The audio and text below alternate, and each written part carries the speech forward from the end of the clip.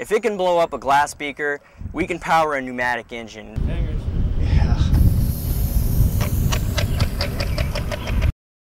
We're very excited to show off the only biological car in ASEHE right now.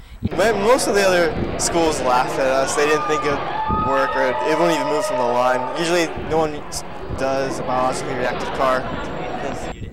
Yeah, LSU didn't even think it would move at all, and they had 2 cars, both fuel cell cars. So usually what happens is at these competitions, all the other schools usually bring fuel cell cars, so it's always nice and refreshing to have something different. We were actually using just flasks with rubber stoppers in them, and we just had like a small pressure gauge stuck in the top.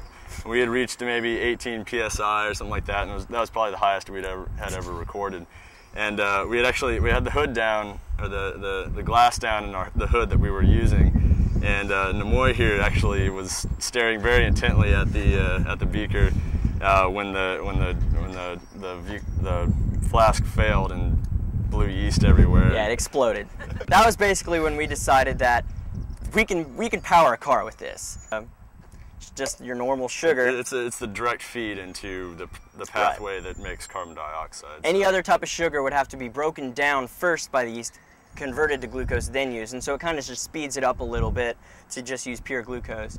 And then we also have a special anti-foaming agent that he contacted Dow Chemicals for, and they sent him a sample. They sent us, what, 500 milliliters of, which has lasted us like all semester.